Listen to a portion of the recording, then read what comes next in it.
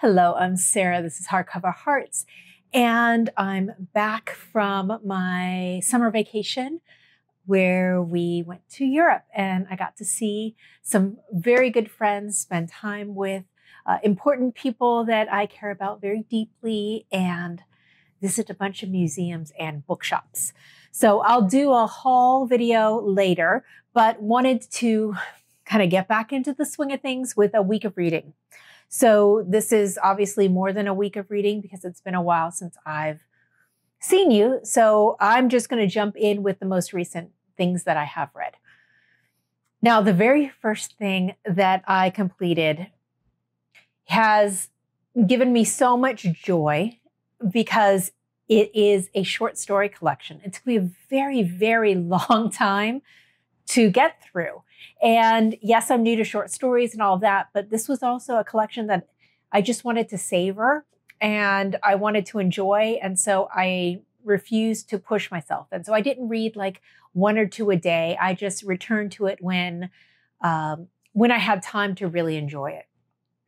And this is A Manual for Cleaning Women by Lucia Berlin. My God, this is a UK cover, which I think is so much better than the American cover that's out there. And so I found this at a Oxfam store in Bloomsbury, and it was £4, and it was pristine. So I grabbed it immediately. And I'm so glad I did. What Lucia Berlin has been able to do with this collection is to show a swath of life of the American West/Southwest into Mexico. So think Bay Area, not San Francisco, but specifically Oakland and Berkeley, then Arizona, New Mexico, and Mexico City specifically. And through really strong character studies, give us snippets of life of working class, of misfits, of underdogs, of alcoholics, of people kind of down on their luck, but working through it. There's a lot of humanity and a lot of heart in these collections. And they just stay with you. Her ability to immediately drop you into a scene and give you a slice of life that you probably would never have any kind of visibility into was amazing, absolutely amazing. I found that her writing, she was able to be very tender with these characters. Nothing in here is that kind of absurdist, surreal, shocking, kind of leaves you with a cliffhanger and then you scratch your head and say, what just happened? Instead, it's more of these rich character studies.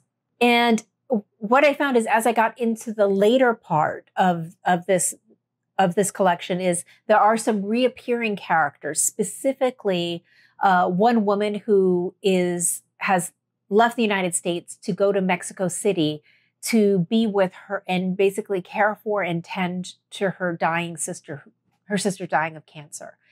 And she's an alcoholic and she's trying to hold it together, but it's these moments of tenderness with her sister. And, her alcoholism isn't the first and foremost thing. It's more the relationship between these two people. It's not overly wrought as, redemptive that she's doing this amazing thing by being with her sister. It's just more, what is their relationship? How are they spending their time? I loved this. I absolutely loved it. I think if I had found this book many, many years earlier, I would have been sold on short stories that much sooner. So I'm delighted that I finally got to this. Then I did this one in digital format. This is Love and Mist by Susie Boyt. This was recommended to me by somebody that I went to Oxford with, Antoinette. And man, this is a full throttle, full barrel recommendation that she gave me. And she knocked it out of the park. This is a very complex mother-daughter relationship. We have Ruth, who is the mother, Eleanor, who's the daughter, and then Lily, who is in essence, the granddaughter. Near the beginning, we see Ruth, we see her in her life, and she, has this regular job. She's a middle-aged woman alone, and she has a daughter that she's caring for that we know about. And she's with a bunch of other women, a bunch of friends that she's known for a long time. She seems to be a little reserved, a little awkward, maybe a little shy. And it's at this event, at this kind of luncheon with other women, that an awkward conversation happens. And a woman says to Ruth in front of everyone that they saw Eleanor and a bunch of people out near a train station or something, and that she looked like she was doing okay, but she looked a little lost, but she looked healthy. And then the woman said, I hope it's okay, but I gave her some money and I gave her a kiss on the head because I didn't know what else to do. And then you realize, her daughter's homeless and probably deals with either mental issues and or substance abuse. Something's going on there. And it kind of sets Ruth off, and she doesn't know how to react. You could tell that she's a little embarrassed. She feels awkward at this revelation in front of everyone, doesn't really know what to do or say. So then we start to delve a little bit into what's happened. And we don't get a lot nothing from Eleanor's position, but we get this span of this relationship of what happened between Eleanor and Ruth. The picture that's been painted of Ruth that we start to form as we're reading the book slowly starts to ravel a little bit as we see her grasping and desperation and codependence and urgency of making sure that Eleanor is okay, and how that manifests in the relationship and how she acts when she does get a chance to see and she does get a chance to be a part of Eleanor's life, because Eleanor keeps her at a pretty strong distance. And then we also see Ruth do something that it's pretty unconscionable, but at the same time, you understand why she did it and what she did. But it was manipulative. It was a little underhanded. And it definitely makes you think of Ruth in a different way. This is just such an amazing story. The way it was crafted was so well told. The writing is exquisite. This is very painful. It's about second chances. It's about broken relationships, broken family structures, and codependence. I thought it was a painful, but oh my God, such a brilliant story. I can't believe more people haven't been talking about this.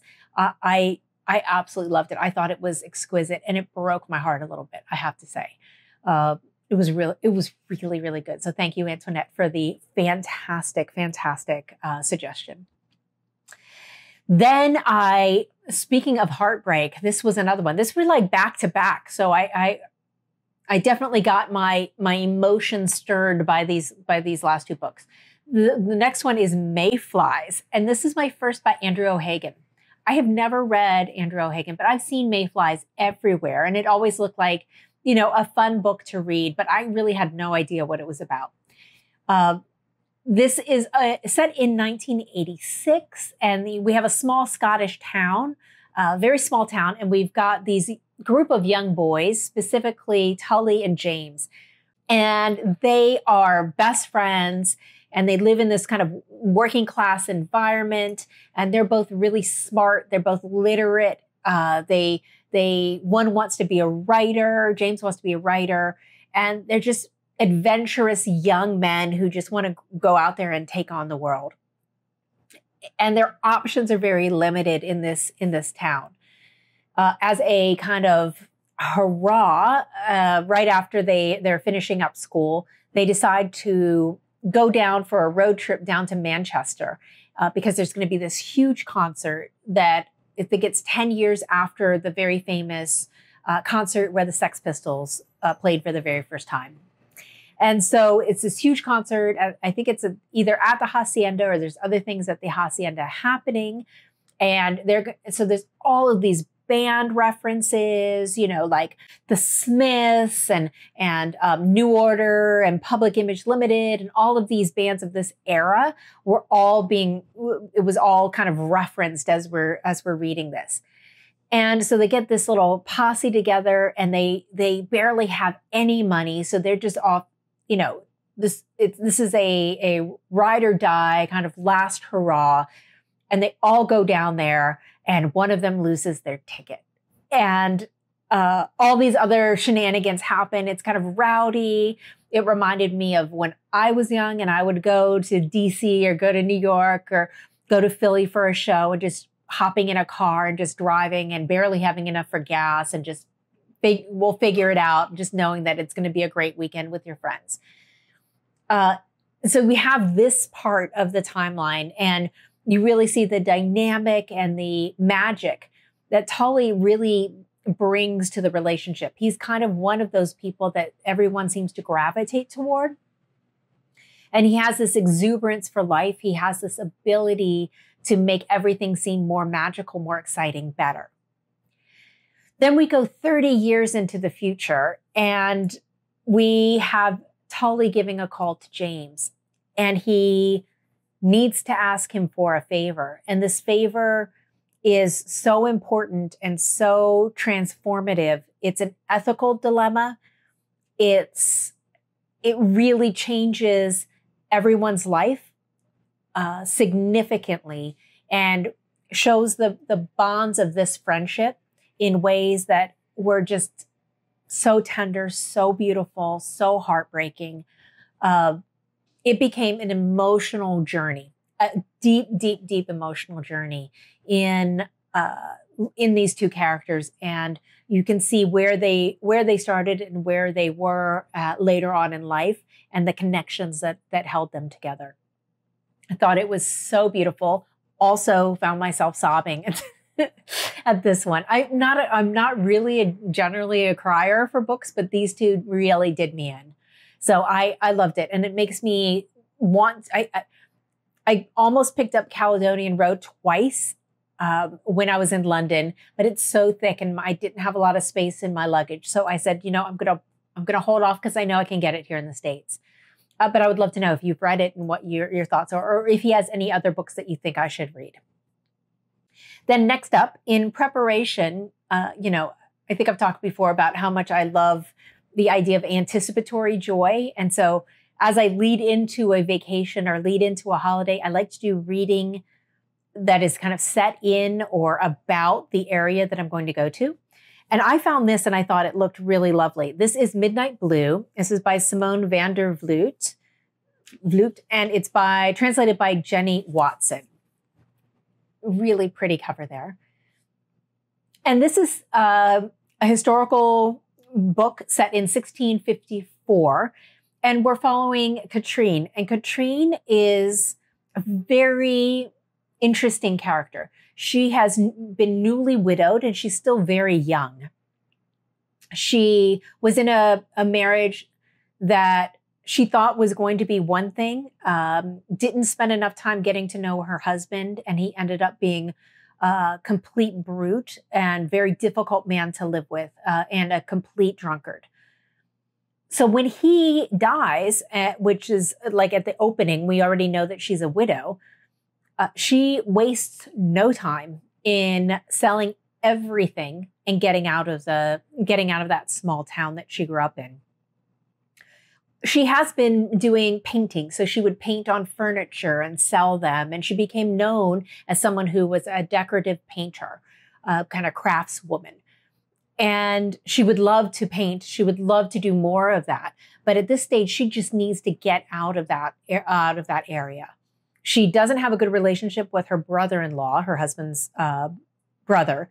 And has so many bad memories and just longs for a different life. So she goes to the first bigger sized town nearby, and she looks for work, and she doesn't really find anything. She goes into a tavern for some food, and she meets a man, and they start talking. She's introduced to this man, and he says, well, my brother is in Amsterdam is looking for a housekeeper. You look like you're very strong and capable. I'll give you a note of introduction, and you can take it to him if you're going to Amsterdam. And so she jumps on that opportunity. She also thinks he's quite handsome. So there's a little tension between her and this man. And she ends up going to Amsterdam, and she presents herself with the letter. And this man is incredibly wealthy, more wealthy than she really knew from conversations with the brother. And he has a wife who dreams of being a painter. And so she's trying and trying and trying, and she's not really very good, but she doesn't really know it. And the husband doesn't know enough about art to really help her. While she is the housekeeper there, she makes mention of, well, maybe some classes would be good. Maybe she could get a tutor or a teacher. And this is something that her boss thinks is a good idea. So the house owner and his wife and Katrine all go to see Rembrandt. Yes, that Rembrandt. And he says, oh yeah, I have an apprentice who, I will let you use his services, and he can come and teach your wife. And while they're there, they talk about buying a painting. So she's completely enamored. She's completely overwhelmed by Rembrandt's home and all of the art there, and is thrilled. So because it's a man who's coming and the husband's often out traveling, she's there during the sessions so that they're not alone together, the strange man and the wife. And as she's there, she's picking up little tips and tricks and things like that. And it becomes something so she's getting an apprenticeship, and she knows so much more and is so much clearer about what should be done with these paintings. So things are going very, very well. She's a bit confused when the brother comes because there's still this spark, but she also knows that he's kind of a bad boy. He's kind of like this love him and leave him kind of raconteur.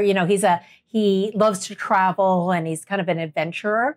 And so she's heard to be wary of him. And she also sees how other people relate to him. And she's like, oh, okay, he's a player.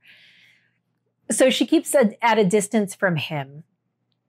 One day when she's at market, one of her servants that she paid off when she sold everything and left came looking for her. And he has told her that he knows a secret about her that he will tell unless she gives him half of her inheritance, of what the money she got from selling everything.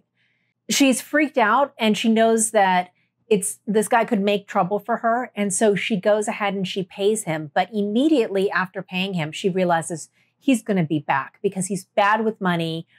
He already can sniff that she's good with money and is going to be able to do well for herself. And she realizes she can't stay.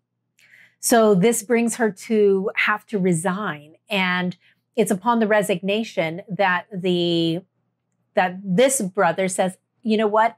I know that my brother who lives in Delft, my other brother, so there's 3 brothers, is in need of support of a house because his wife just died. He probably needs help. So I'll give you a letter of introduction and you can go there.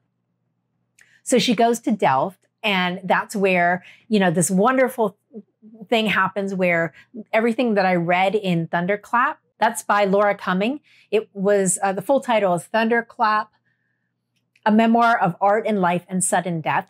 And that was part of the Women's Prize nonfiction shortlist. So what I read there appears as scenes in this book, which was so, so, so wonderful. I'll leave it there for now. Just know that this is packed full of interesting things that have happened in the Netherlands history, specifically in relationship to art and the Dutch masters, as well as the craftsmen and the Dutch ceramics and all of that good stuff.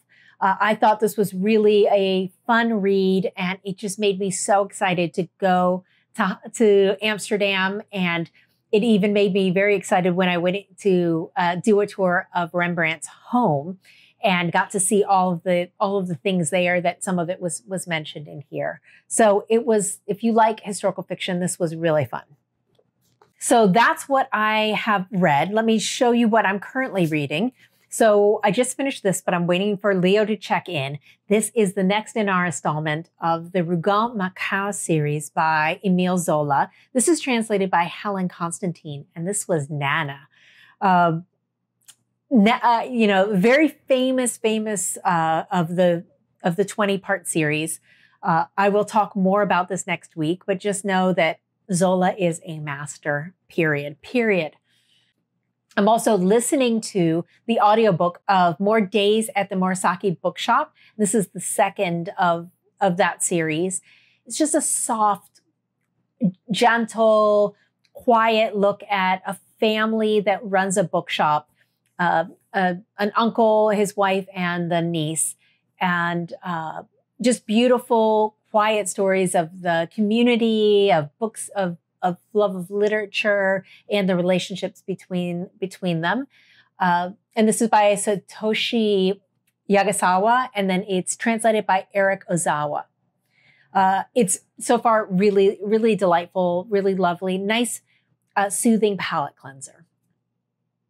Then I'm continuing on with my Elizabeth Bowen author spotlight, and we've moved on to her short stories. And so we're on the second of these short stories. So we're about halfway through the book. These are collected short stories. She did so many, but this is a smattering of them with an introduction from Tessa Hadley. And this is proving to be very interesting. She's a very layered writer, and she has some things that you can always expect. Atmosphere, something about a home, homes, and homes play a very important part in her writing. And a lot of tension, a lot of sexual tension that is ambiguous, and a lot of trios and quartets. So this has been fun to read through these and share reflections with everyone. And then I'm also making my way through this, and this is something that I got before going to New York, which I did in May. This is The Long-Winded Lady by Maeve Brennan. And Maeve used to be a writer for The New Yorker. Yeah, The New Yorker between 1954 and 1981.